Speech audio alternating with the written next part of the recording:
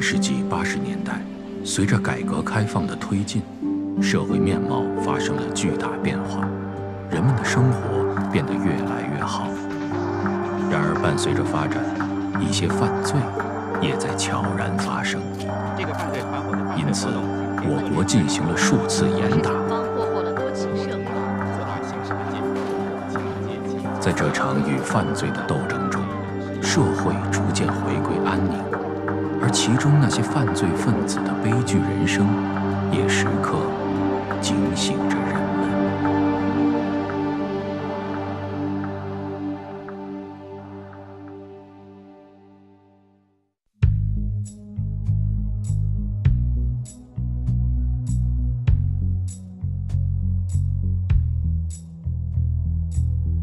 谁的白发缓伴生风浪，在我跌跌撞撞。谁在酒里笑真情荒唐，藏下今朝的伤。谁用沧桑融了心底霜，难掩一阵枯黄。谁等念念不忘的回响，人生漫漫路远梦长。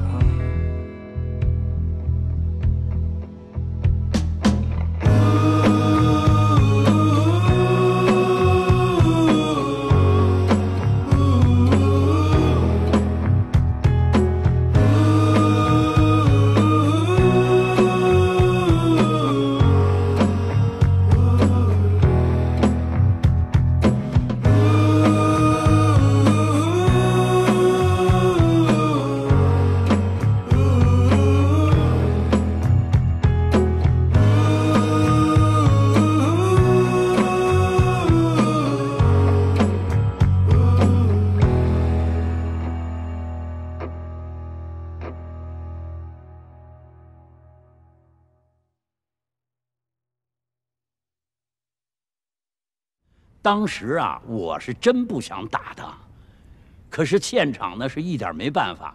那天晚上我们全是在那儿蹲点儿，哎，眼瞅着这胡同里这几个黑影就要跑，我当时就说：“我们是警察，站住！”这几个小子呢，不但不听，一个劲儿的往前跑，眼瞅着就要跑出这胡同了。按流程，我们应该是先鸣枪示警，但是在那种情况之下，眼瞅着这人就要跑了没了。于是我就开了枪了，认栽吧，谁让我摊上这么个事儿呢？要不常言说一失足千古恨，完了，没招了，就这么着了，被开除呗。这赫尔清老头不像有人呢，彪子，你确定钟玉楠在这儿吗？别挡着我！我哥说他们全家都失踪了，肯定是赫尔清干的。华子，拿着，注意安全啊！快点回来啊！小心点。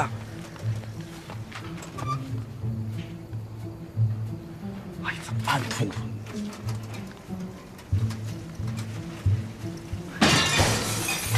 快！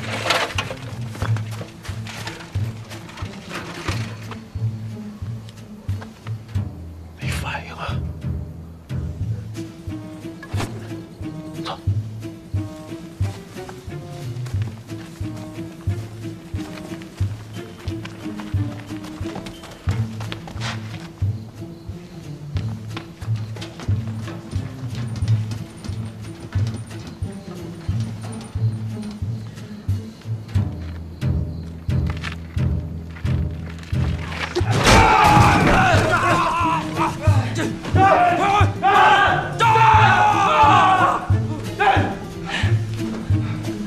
人呢？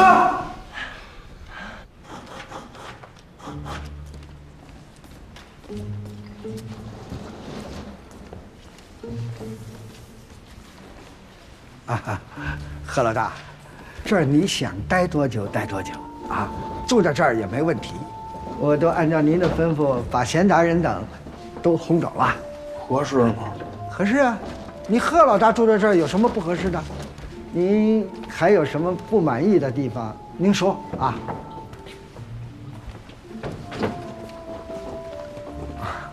这，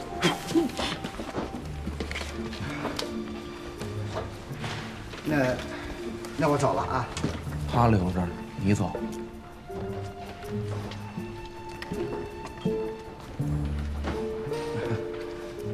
留吧，留吧。我住您这儿，您不会跟别人说吧？不会，绝对不会，哪能啊？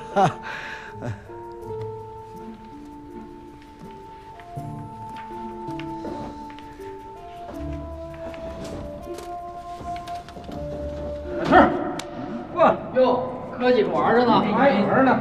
哎，走了，吃饭。好嘞，来。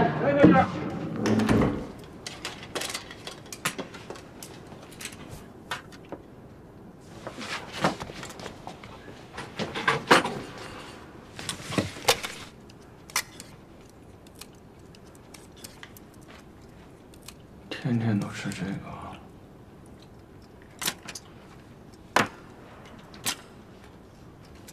我吃。妈呀，什么破地方？半天就他妈找着一个破餐馆，西红柿炒酱都不会做。这傻子把盐当成糖了。行，吃吧。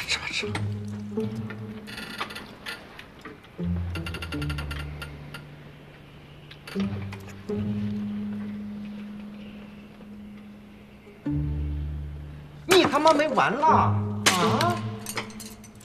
对不起，你吃。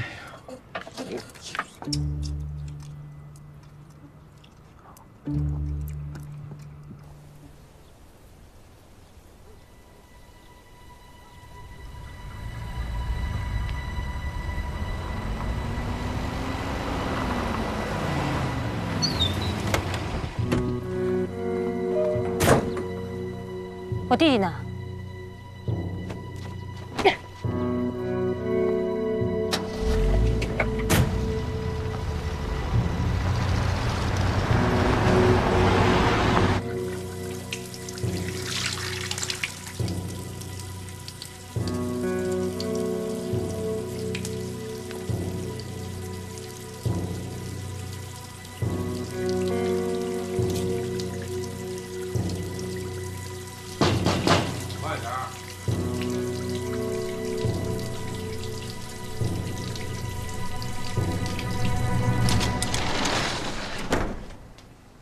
真是吗？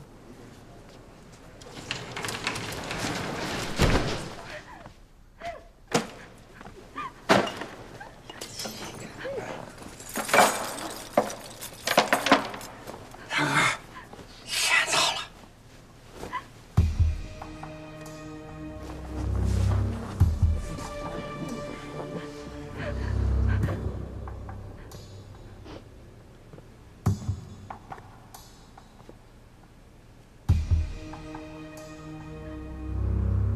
仨，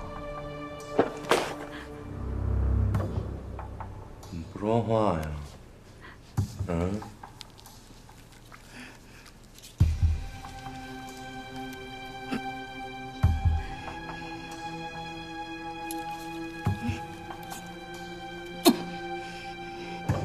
杀我呀？啊？都我玩剩下的。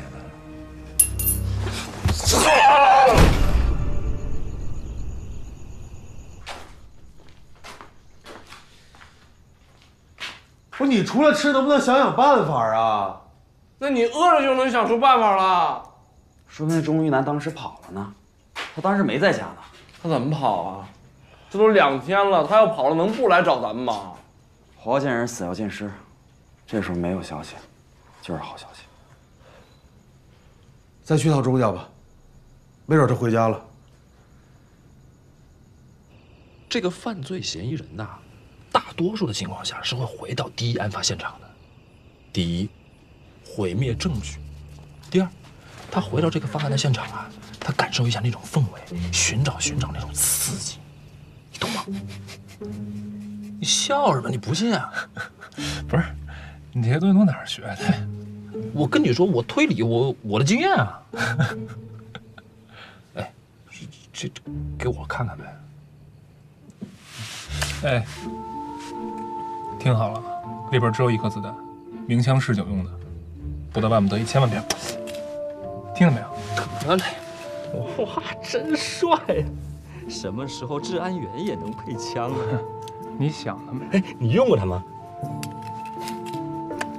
没有，最好别用。哎呀，哎，别说了，别说了，有情况。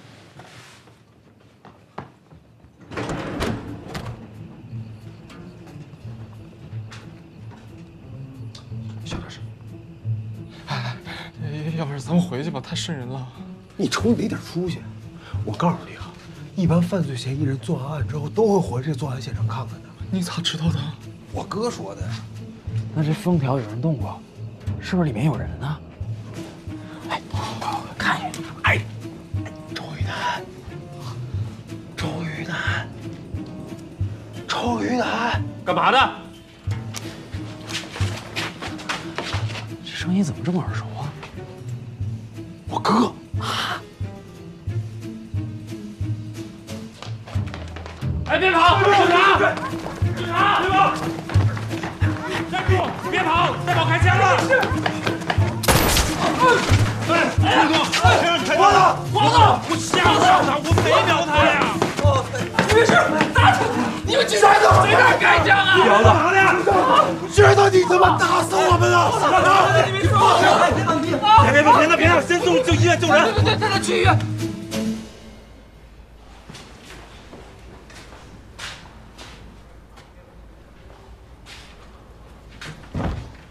我们怎么样啊？怎么样了？子弹已经取出来了，还好送来的及时，看来得在医院住段时间了。放心吧。怎么样？我说吧，华子没事啊。还说没事儿？多大叫事儿啊！你成天带着我弟出去瞎混，你自己混就算了，别让我弟陪着你送死。妈，叔阿姨，没事。对不起。徐卫东没过几天就来我们家讲和赔钱，念在从前的关系上，我爸妈没有起诉他。哎，但听说他被辞退后，还是受到了公诉，之后需要接受一段时间的劳改。自那以后，他慢慢一蹶不振，彻底成为了自己从前一直看不起的混子。而他跟彪子的关系，也就此跌到了冰点。其实吧，我这哥们儿哈，命也挺大的，但是挨了一枪，什么事儿没有，命挺硬。命大，我看你是心大。你天天不学好，就跟着钟玉楠这帮臭流氓混。徐伟彪，我辛辛苦苦干了这么久的治安员，就这么让你给毁了，你这回高兴了吧？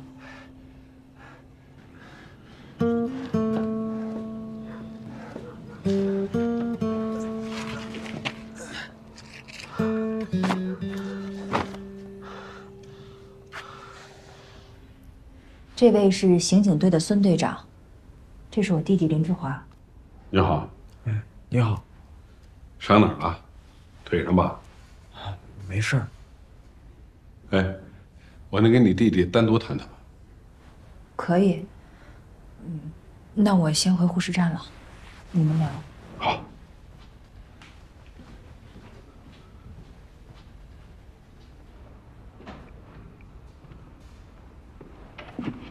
我是代表局里来看你的，局里对这个事儿很重视，也很抱歉。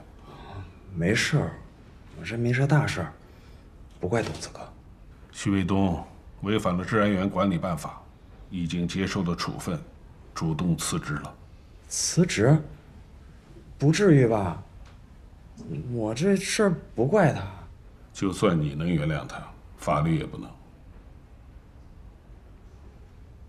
徐卫彪、张鹏和钟于南，他们跟你是哥们儿吧？钟于南他们家的事儿，你都知道多少？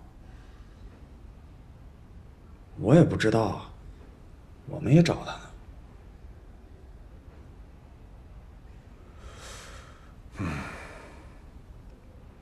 不想说是吧？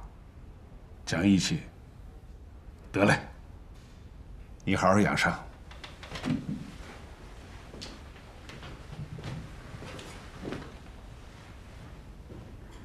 不过林之华，义气是义气，义气跟法律不一样。法律是用来保护人的，但义气不是。往后你无论到哪儿，只要拿法律说事儿，没人会瞧不起你。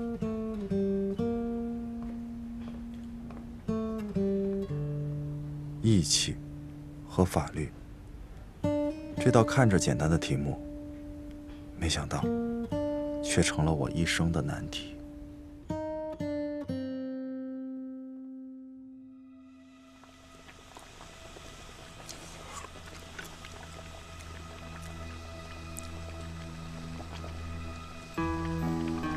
大哥，大嫂，别着急啊！你儿子佘三儿一会儿就回来，我就让他帮我办点事儿，办成了就回来接你了。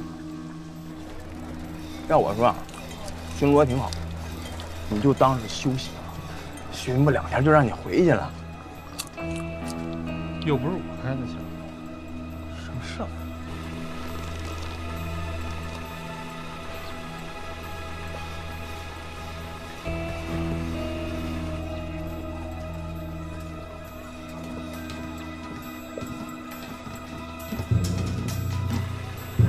三爷，对不住了，你不死，我爹妈就得死。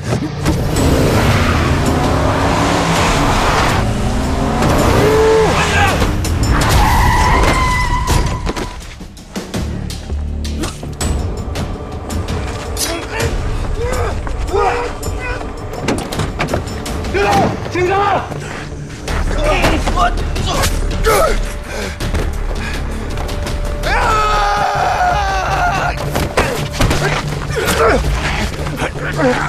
三爷，对不住了，怪我。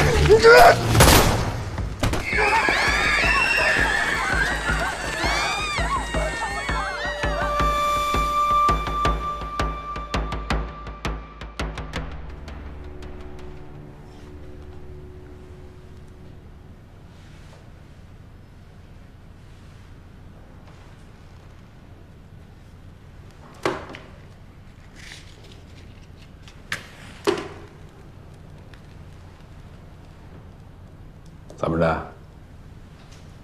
还扛着呢？他为什么要杀你啊？老孙啊，规矩你懂，道上的事儿，还是我们自己解决吧。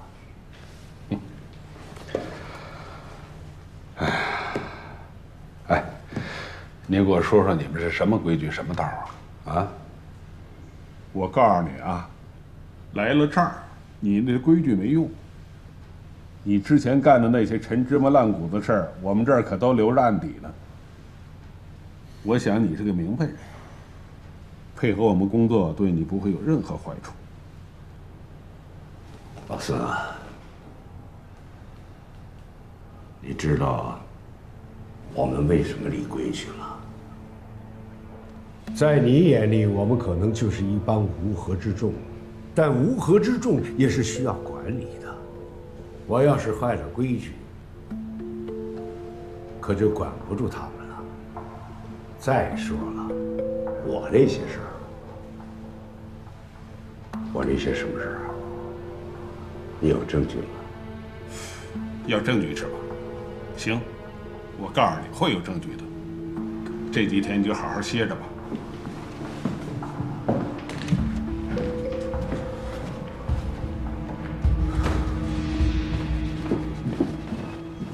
孙队，刚打电话跟上面确认过，他这情况，咱手里案底足够拘留他半个月。估摸这期间啊，万和堂也不敢乱来。中二路那边有什么情况？陆续有发现尸块，但是离凑齐还是差得挺远的。您说，会不会也是佘三儿？佘三儿，我借他仨胆儿他也不敢。你说还留着这小兔崽子干嘛呀？谁知道有用没？不要，走了，赶紧买饭了。你说好，我要吃西红柿炒鸡蛋。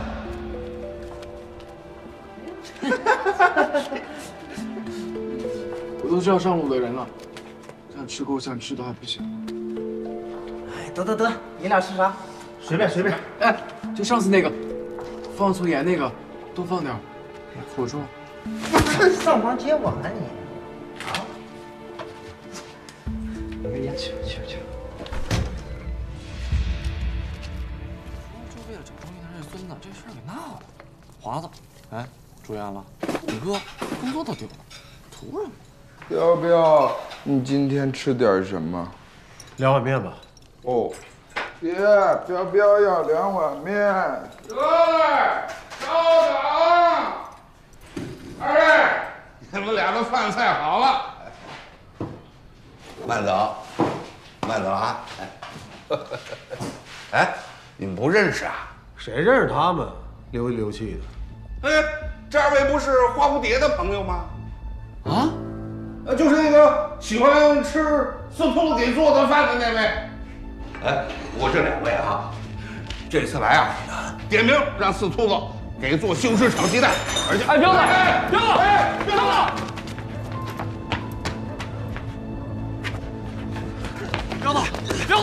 放开我！彪子，你冷静点。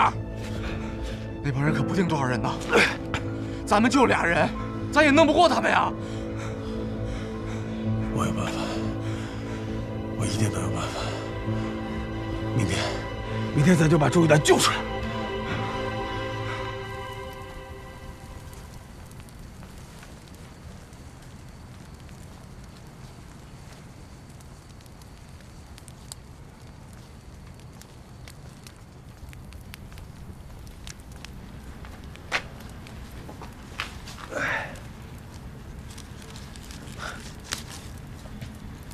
算算日子，估计你也在附近吧。那天要是没有你，这仇我报不了。谢谢。嗨，咱哥几个不说这些啊。兄弟有难了，咱都得帮一把，不是吗？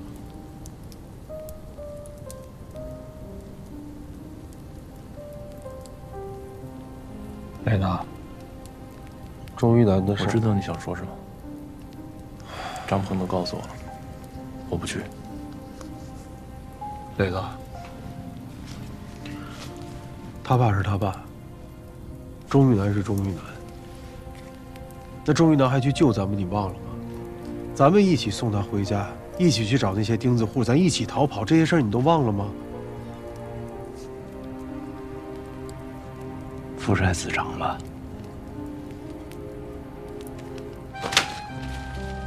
王磊，你还说什么呢？你说的是人话吗？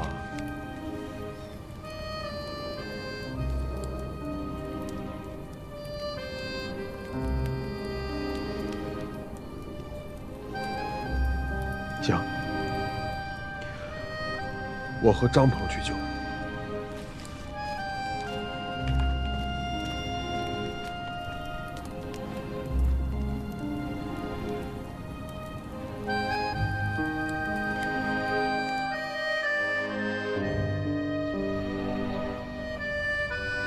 没想到赫尔清这孙子藏这儿了。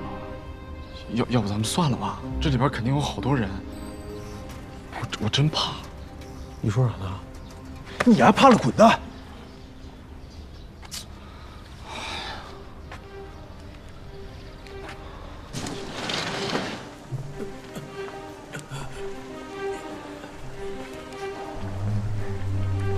不要干嘛呀？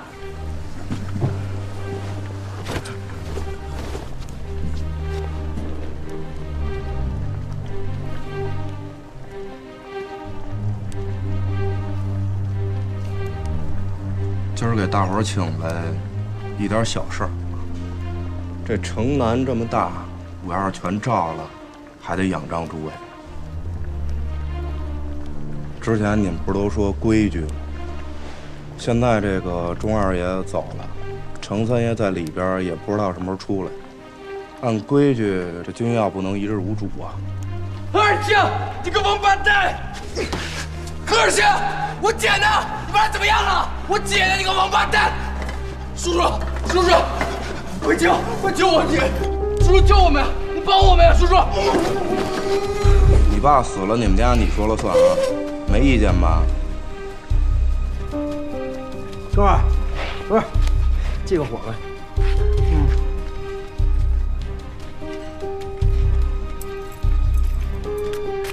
哎，我不抽了啊，谢了啊。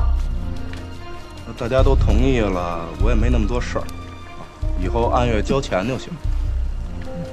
今儿一好日子，一块走一个吧。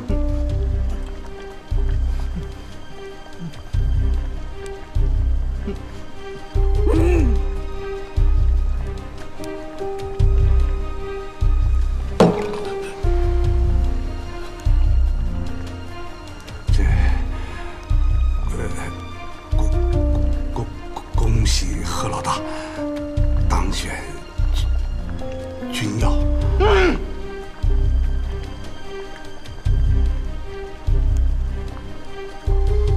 快，敬贺老大叔，快！恭喜军药，恭喜军药！谢老大，谢老大。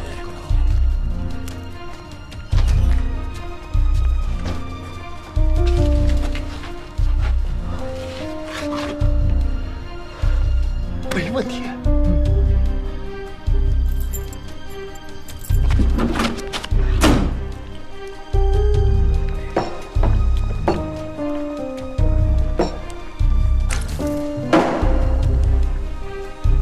以后都给我记住，我何尔清就是规矩。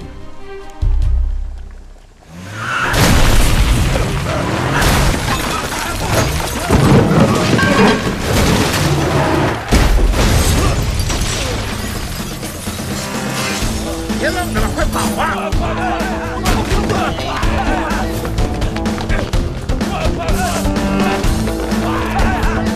有人追！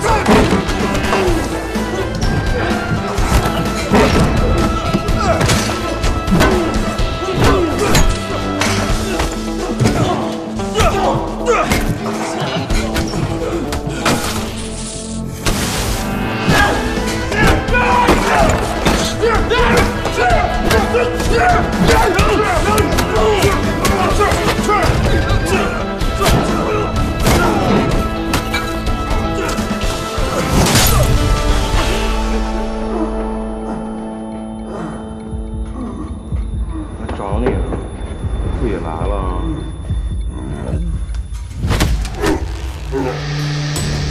小样，知道我是谁吗？我是你爸爸。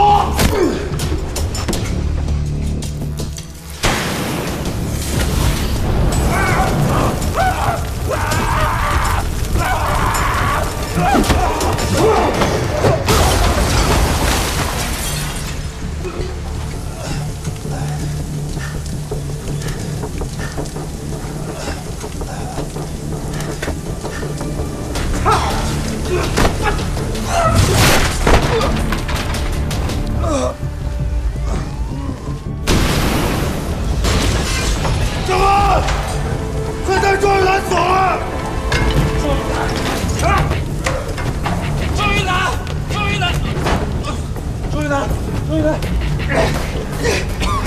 啊！我正解着呢，来不及了！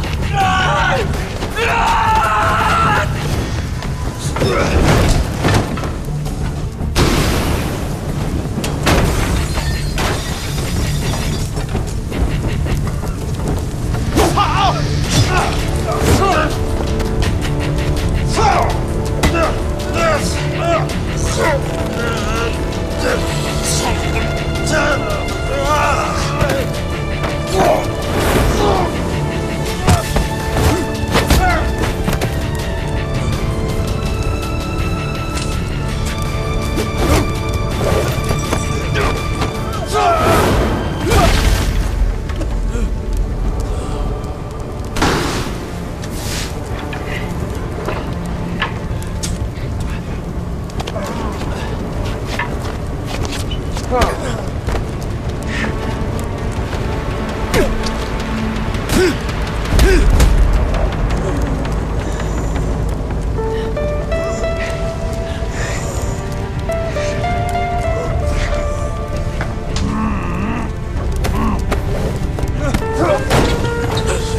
学儿子！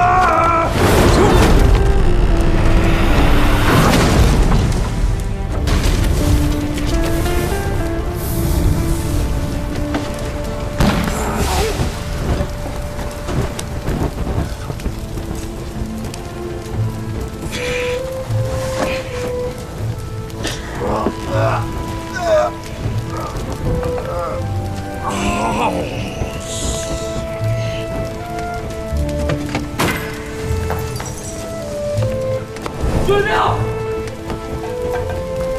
水表，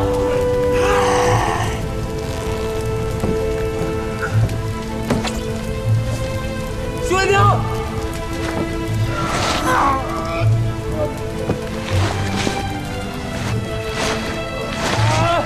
两腿不来吧，把我塞回去。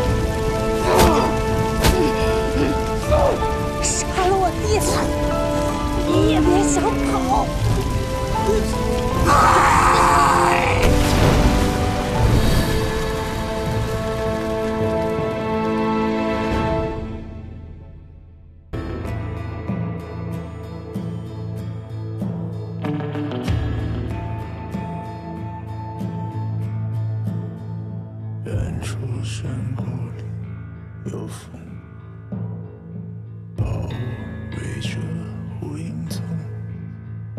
过往匆匆在心中，与黑暗随心。